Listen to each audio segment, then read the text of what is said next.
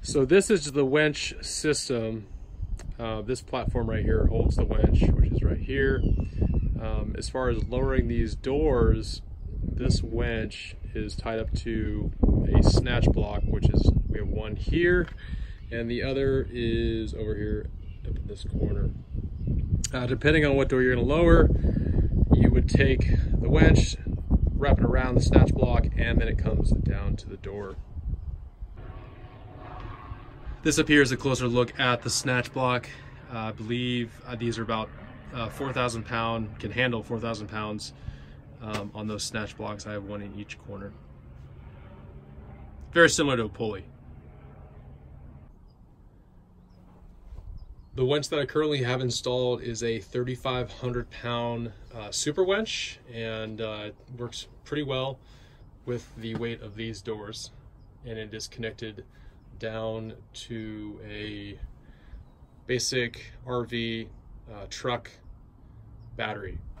On the winch platform, I have a battery indicator telling you how much you have charged in the battery, if it's getting low, if it's full. I also have a in and out button here for this winch, and then I also have a plug-in for a remote, so you can stand back up to about 6 feet and watch the door raise and close.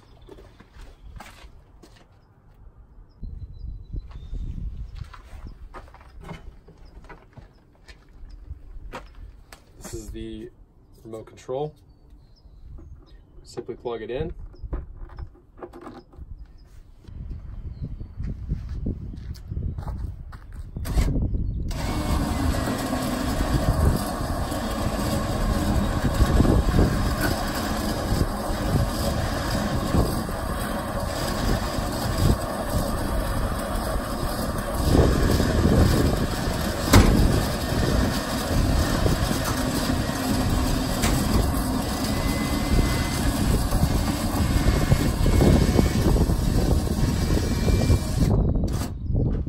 That's how you raise the door.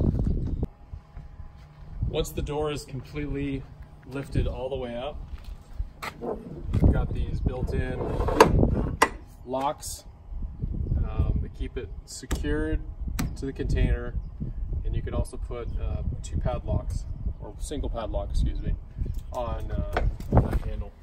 And there's one on the other end as well.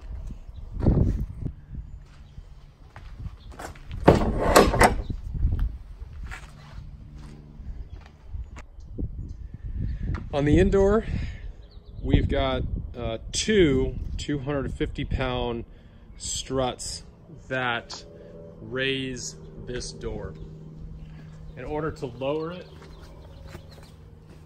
just grab hold and swing it in.